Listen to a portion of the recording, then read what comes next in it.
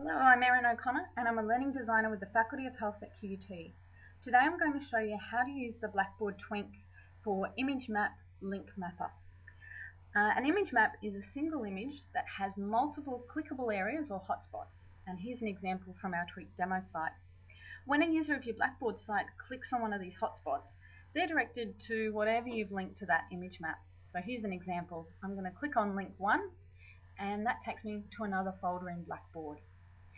The hotspots or the linked areas can be attached to another area in Blackboard. They can be linked to an external website or even a particular document that you want to show your learners. You can use these image maps in place of text-only menus to engage students or to show the bigger picture. So to create these image maps, you'll need to write a small amount of HTML or hypertext markup language. And this is basically a language used in the background of many web pages and online spaces.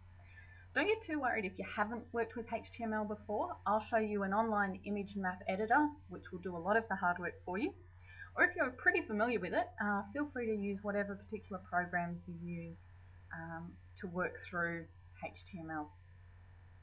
So in part 1 of this, I'll just show you a little, I'm just introducing you to it. In part 2, I'll show you how to do that particular HTML writing.